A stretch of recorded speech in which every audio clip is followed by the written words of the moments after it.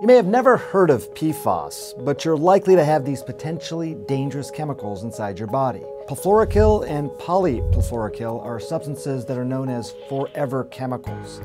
These synthetic chemicals were developed in the 1940s and are used to repel oil and water. They make consumer items non-stick, waterproof, stain-resistant, and they're found in many products you likely use. Some obvious: non-stick cookware, waterproof clothing, but also in things you may not necessarily realize: dental floss, pizza boxes, microwave popcorn bags, even makeup and sunscreen.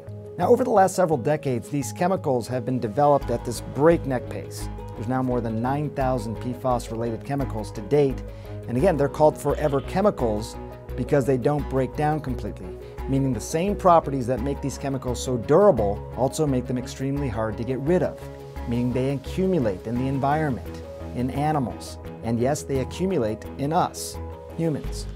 Thousands of communities across the United States have drinking water that is contaminated with PFAS, and as a result, more than 200 million Americans could have toxic PFAS in their drinking water, according to the Environmental Working Group.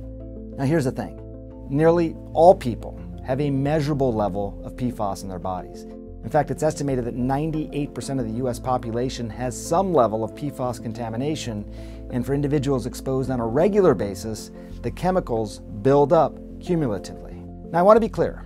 These are relatively early days, and we still don't fully understand the extent of the threat posed by these chemicals. PFAS have been linked to cancer and kidney and liver damage and other serious health problems in people with prolonged exposure. As for reversing the damage that has already been done, water treatment is expensive at scale. It's even harder, if not impossible, to remove PFAS from soil or the environment. But here's what you can do until a cheaper, more effective solution is found. You can avoid stain and water-resistant products and sprays. If you order delivery or takeout from restaurants, remove your food from takeout containers before reheating. When cooking at home, steer clear of non-stick cookware and filter your drinking water with activated carbon or reverse osmosis if possible.